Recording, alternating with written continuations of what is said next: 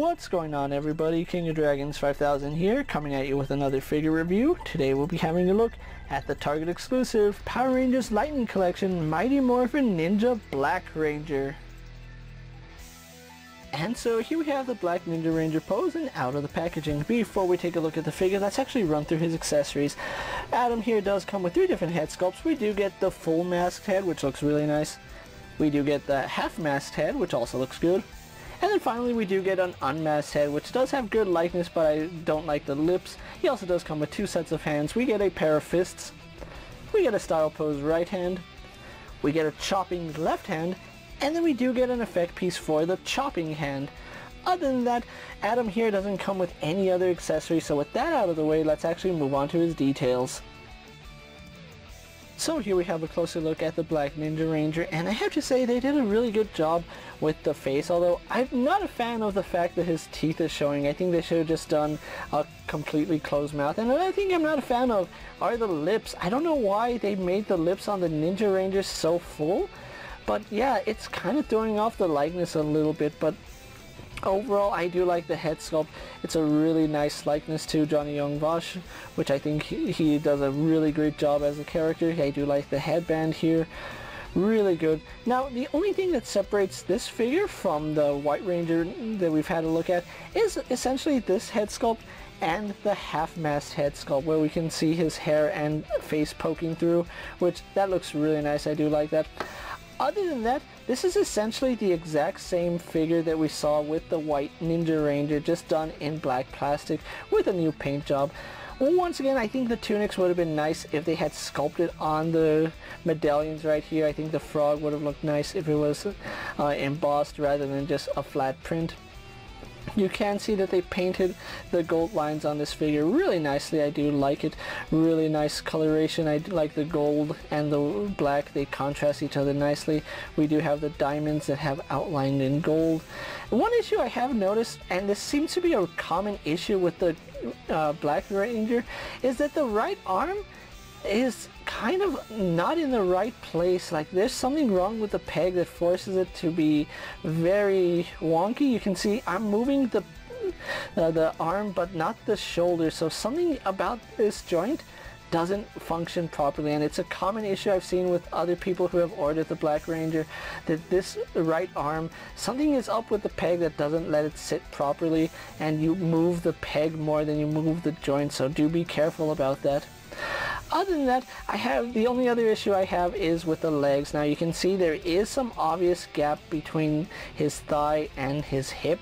Now I did file down the joint as much as possible and they're still gapping, so I don't know what the issue is.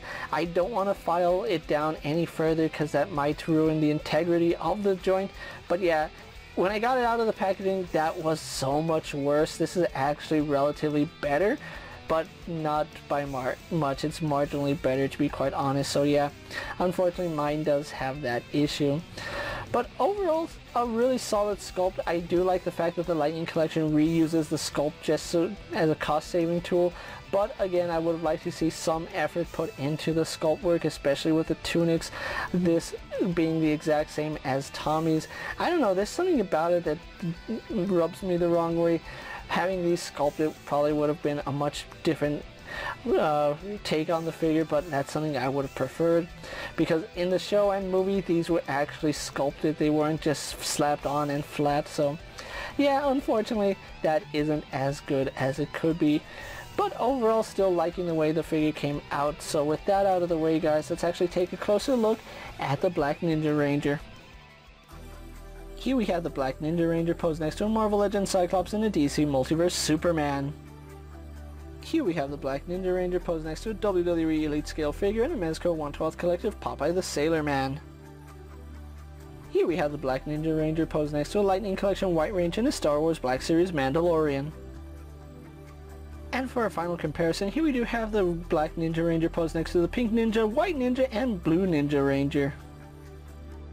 So with the comparisons out of the way, let's actually move on to his articulation. Now he has the exact same articulation as the White Ranger, so he does have a double ball joint here at the head, although it doesn't provide too much movement, unfortunately. He gets better movement because his hair isn't in the way, but it's not at all a good deep enough joint so it doesn't get too much up and down.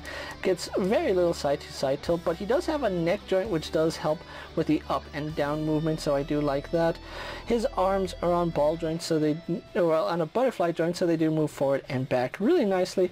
They do go out to the side very nicely, and because the shoulder pad here is a softer piece sandwiched between both joints, it does rotate with it, so I do like that. We have a bicep swivel which works really good. We have a double jointed elbow going about that far, so it's pretty decent. We have a swivel hinge here at the wrist, which is pretty standard for your Lightning Collection figures.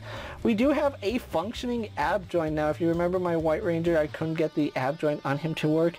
On Adam we do have it moving no problem, so there is an ab crunch, as well as a ball joint here at the waist, which does allow for rotation. His legs are on drop down hinges which do go down, which provide really good movement right there. Go back, out to the side, no problem. Thigh swivel works fine. Double bend here at the knee. Then we do have swivel here at the leg wrap. Then we have a hinge that goes back and forward. And then finally, forward facing pin for rocker or ankle. So overall, really good articulation here on the Ninja Ranger. So with that out of the way, guys, let's actually get him posed for my final thoughts, and then we'll wrap up this review. And finally, here we do have the Target exclusive Black Ninja Ranger pose for my final thoughts, and overall I really do like this concept of the Ninja Rangers. This is one set of figures that I really did want them to make, although it is questionable on some decisions that they made, especially in terms of articulation and the choice of materials used for the soft bits. I think it would have been better with an actual cut in the abdomen. I know I didn't mention that on my White Ninja Ranger, but I think cutting up this figure would have been better than having it the way it is, because as it stands, although it does look good aesthetically, functionally a lot of the articulation doesn't work. The ab crunch is hindered by the soft material of the rubber vest, which that's a little bit unfortunate, but overall I do like the Black Ninja Ranger here. Now, unfortunately, it does seem to be a common issue that this Ranger is suffering the most in terms of quality control. A lot of pictures I've seen have had that right arm issue where it looks like it's popping out of the peg and it just doesn't sit right. I've seen loose joints on this figure, and of course the gap between the thigh and the hip is a problem that is really prevalent on this particular release of the Ninja Ranger.